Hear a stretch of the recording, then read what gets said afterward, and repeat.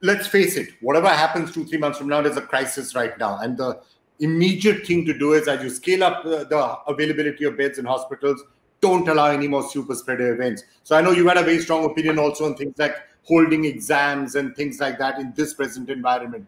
Would you believe it is not safe? Any place where people are gathering is absolutely not safe. Yes, absolutely, Vikram. I have strong views on any crowds of whatever nature. I mean, we must stop election rallies, probably go virtual. This is as good a time as any to do that, and to definitely avoid physical exams for the next month or two until the peak starts declining and the numbers start coming down, and avoid all kinds of crowding of any nature.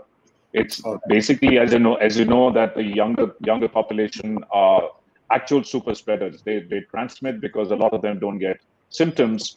And this is going to endanger a whole, I think that you might actually see an unimaginable second wave peak if you allow physical exams.